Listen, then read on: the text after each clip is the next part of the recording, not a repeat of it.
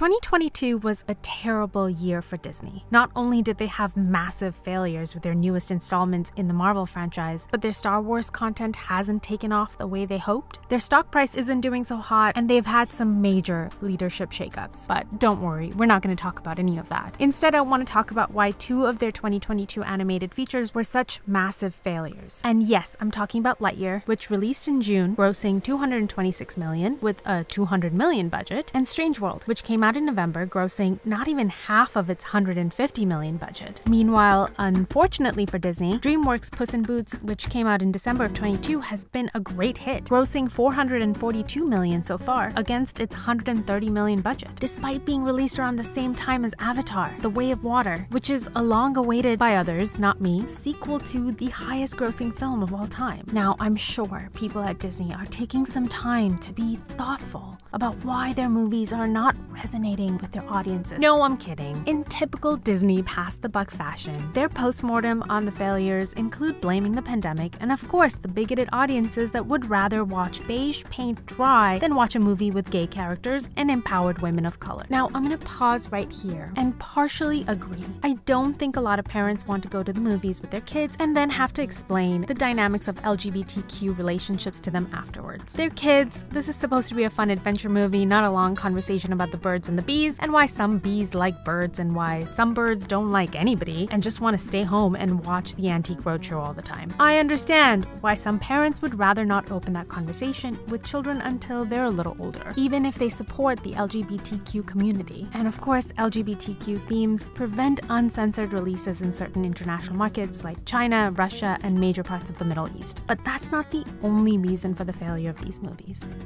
Disney movies of late feel more like a lecture than an actual movie designed to tell a good story. And these lectures are based on very clear thoughts that the writers and creators and producers and directors have, and inevitably the thoughts prescribe to very black and white thinking. So welcome to Disney's TED Talk, and let's begin with everyone's favorite topic: masculinity is toxic. In the two Disney movies, this idea subtly and sometimes not so subtly pop up everywhere. In Strange World, the concept of being an intrepid explorer willing to brave new heights, new challenges, and go where no one has gone before is generally frowned upon. And Jaeger the explorer is looked at as a great failure because not only did he fail in conquering the indomitable great mountains that surround his small isolated town, but he also fails as a father and as a husband. Jaeger is shown to be unfeeling, uncaring about everyone else, just singularly focused on his legacy and his name. But his son, who is now the evolved man, is unburdened by all that masculinity and outright admonishes his father for everything. In Lightyear, Buzz too is looked at as toxic for his inability to accept help from others, especially from rookies. Hello? No. Especially when he's trying to save a ship full of passengers from an alien and trying to fly them away to safety. Yeah, this seems like the right time to get help from a rookie. Lightyear, do you need my help? Negative. Are you sure? I'm Buzz Lightyear. I'm always sure.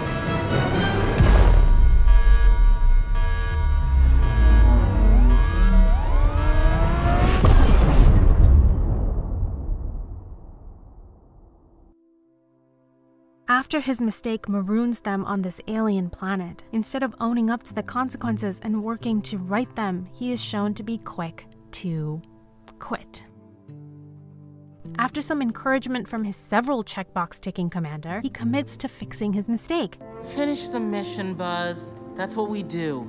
We're not done until everyone gets home. Only to be told that he should learn to accept what is and make the most of it. Again, the concept of exploration of what could be is considered suboptimal because really he should be appreciating what he has. That is until the diverse characters want to engage in said exploration. Then it's yet again looked at as noble, especially because it's not an individual endeavor, but a group adventure. Okay, so what's wrong with that? Well, nothing, except that there are times that a single individual sees some potential where the rest of the village or the town or society does not. And there is value in the lone adventurer willing to risk their life to prove something that others refuse to see. And there is also value in cooperation, in people coming together to tackle big challenges together. There are pitfalls and benefits to both. But these movies can't show that because their thesis is that being a man is bad. Being manly is bad. It was just a mistake.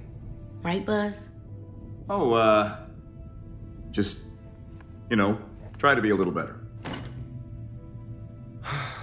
because the only thing men are capable of, the only thing white men are capable of is serving their ego and focusing on their greatest legacy of self-aggrandization, and are absolutely unable or unwilling to think about other people. That if they try to right their mistakes, it's because of their ego and not for the sake of the greater good. And that the only way they can be fixed is if they abandon their masculine traits and turn into apologetic followers. Now, let's move on to Disney TED Talk number 2. There is no such thing as wisdom with age. This most strongly applies to Strange World, where the character tensions between son, father, and grandfather are only resolved once the father learns from the son and the grandfather learns from the father, showing that in order to evolve, we really should be looking at young people for our cues. There is no point in the movie where the son learns anything from his parents or his grandfather. Instead, he relies on what is now considered the greatest asset, instinct. Now, I'm not saying that he should be solely learning from the older folk in this top-down approach. The non-black and white view on this is that lessons and ideas should travel both ways, where the elders offer valuable knowledge from years of experience and wisdom, while the younger people offer fresh perspectives that might not occur to their parents, and together they can come up with better solutions. There was potential for this in Lightyear, where Buzz outright refuses to work with rookies, only to find himself stranded, with rookies being the only help at hand. This could have been a great moment for his by-the-book perspective to interweave with their willingness to be scrappy, since they don't know what it means to be by the book. Instead, we have the rookies knowing just as much, if not more, than Buzz. And this brings me to the massive hero problem that these two movies suffer from. In a movie called Lightyear, about a well-known and beloved character since Toy Story was released in 1995, Buzz is unfortunately not the hero. There are very few moments where he's actively solving problems. Instead, he's mostly just along for the ride while diverse characters around him solve all the problems. I mean, if Andy watched this movie in 1995, he should have just bought an Alicia action figure, or at least Socks, since Socks, who's a toy therapy cat, figures out the formula for the fuel for hyperspace on a 60-year-old computer. I'm sorry if that doesn't make sense, but seriously, the toy cat is far more useful than our movie's protagonist. Buzz isn't even commander. This lady is. And then this man is. Buzz is not a leader. He's not a problem solver. He's not even great with combat. He's just honestly there.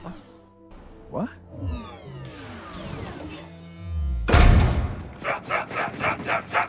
And he's instead shown repeatedly as a quitter.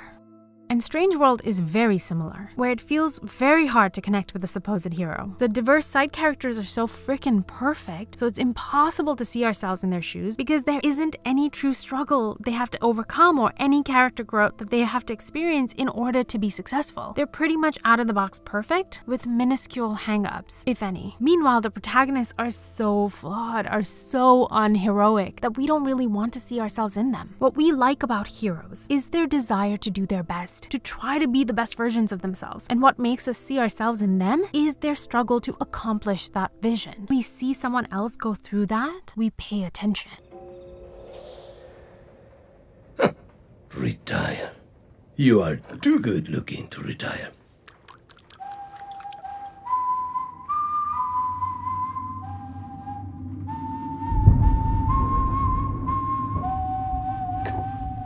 There is a recent movie that did this really well. Puss in Boots: The Last Wish. And here I am going to give a spoiler warning in case you would like to watch this movie, which you definitely should. So skip to the listed timestamp to get my final thoughts. Okay, spoilers starting in 3, 2, 1.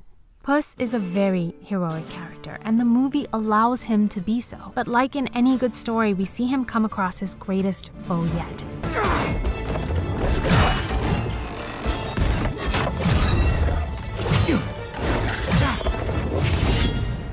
Death. For a heroic cat that never feels fear and laughs in the face of danger, the wolf is a shock to the system.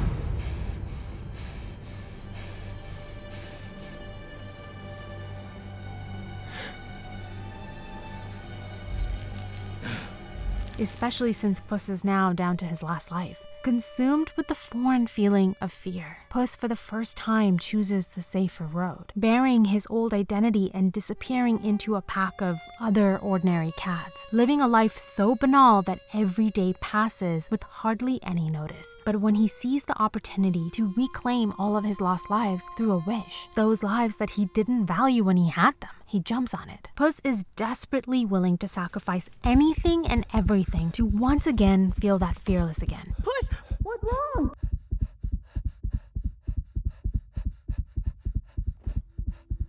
This movie is really a story about growing up, about realizing the finitude of life, coming to terms with our own mortality and accepting that, rather than running away from it. How often do we see people around us unwilling to leave their youth behind, intent upon proving that they're still young, they're still with it, and ignoring all of their obligations, all so they can feel like they'll be forever young. This movie is an argument against that, because while there is wonderful freedom in being young and feeling immortal, hanging on to it way past your time only leads to a life without meaning. For a movie to personify all of that in Puss's fearful flight from death, and then finally his willingness to face up to him, was just incredible. The wolf is such a great villain and such a great character. Every time I would see him appear, I would have Puss's reaction and just be covered in goosebumps because of that eerie whistle.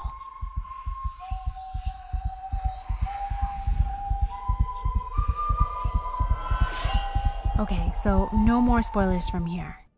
For a children's movie, Puss in Boots takes itself very seriously, in a good way. Often new movies take the route of just being shiny images for children to look at, with little to no character development, and just this oppressive lecture about taking care of the environment or the perils of being a white man. It's rare now to see a movie that actually makes you feel, and that's what Puss in Boots did, and that's what movies are supposed to do. They're supposed to hook into the audience, into their humanity, and take them on a ride, not just visually, but emotionally. And not offer lectures about how they should do better, or that leadership and decisiveness is only good if you're an ethnic woman, but not if you're a white man. No, good stories offer timeless, universal lessons. Lessons that apply to all of us. Lessons about searching for meaning, about making the most of your life, long or short, about learning to own up to your mistakes, as well as fixing them, and being brave enough to go where no woman, no man has gone before, whether that's alone or with some worthy friends. While it might seem silly of me to be so impressed with this kids movie, I genuinely feel like I've been starved for good movies. So when a good one comes along, I'm pretty damn happy about it.